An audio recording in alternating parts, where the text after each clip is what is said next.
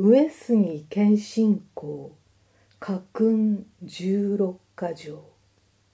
1、心に物なき時は心広く体安らかなり。1、心にわがままなき時は愛嬌を失わず。1、心に欲なき時は義理を行う。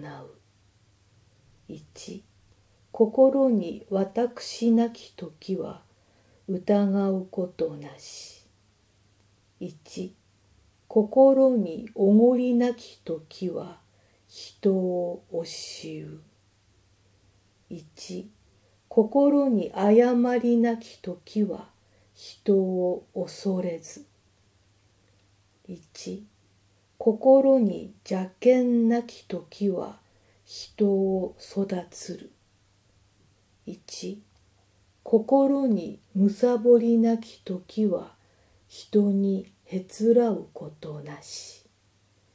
1、心に怒りなき時は言葉柔らかなり。1、心に堪忍ある時はことを整う。1、心に曇りなき時は心静かなり。1、心に勇みある時は悔やむこと多し。1、心癒しからざる時は願い好まず。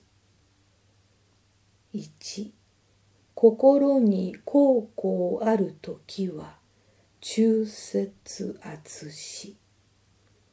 1、心に自慢なき時は人の善を知り。1、心に迷いなき時は人を咎めず。